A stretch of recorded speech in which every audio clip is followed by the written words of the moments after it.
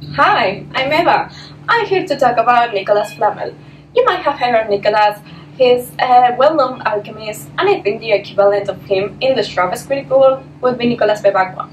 He has been writing posts for funnyfood.com for the last 10 years or so. That's a lot of time. And he's really well at explaining complicated JavaScript features. He's currently working on a series of 5 JavaScript books that will be available completely for free.